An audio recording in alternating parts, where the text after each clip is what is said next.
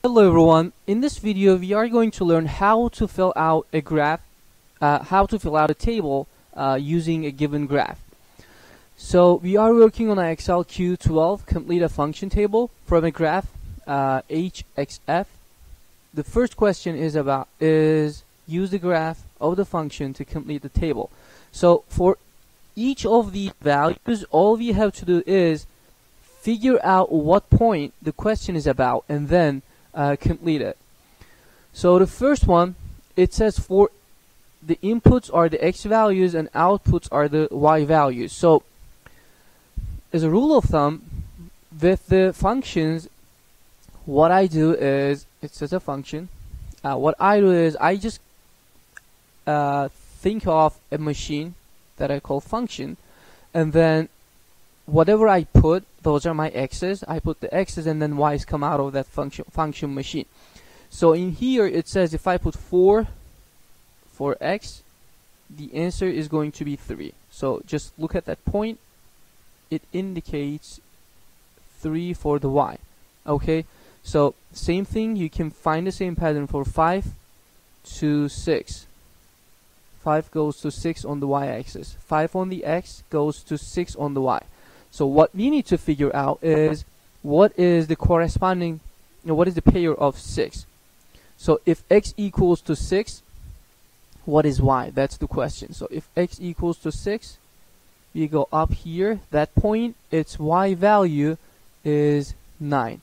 So 6 goes to 9, all we have to do is just put 9 in here and then submit your answer. So in here, same thing, figure out the pair of 4. Okay, that's what we are going to do.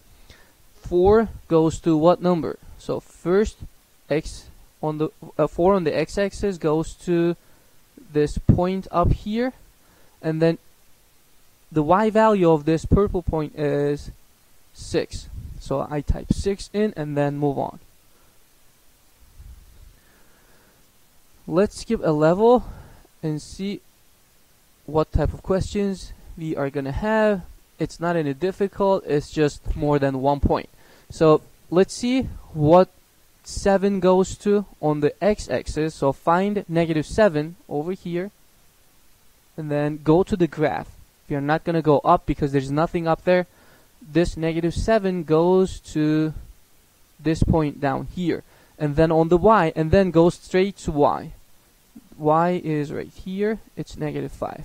So the first one is -5. -7 goes to -5.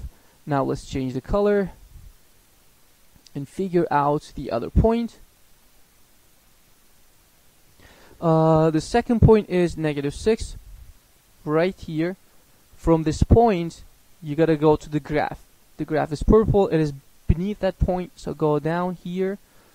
From this point on the purple graph, go to the y-axis, -4.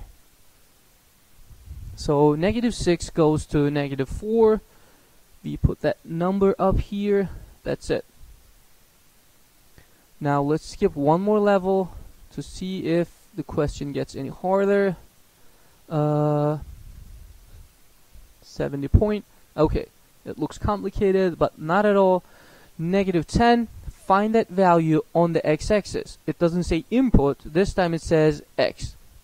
So go to the x-axis, find -2 right here, go to the graph. The green graph is right above, like for that -10, it's up here, go up here, that point, and then from here, go straight to the vertical axis, the y-axis.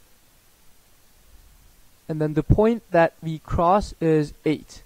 So -10 goes to +8.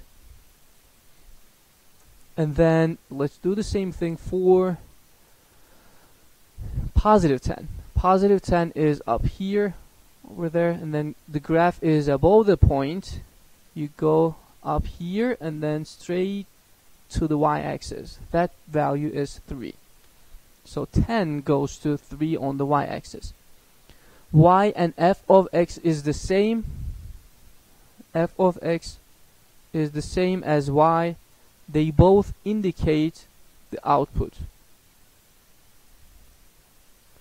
they tell you what will come out of your function, y or f of x.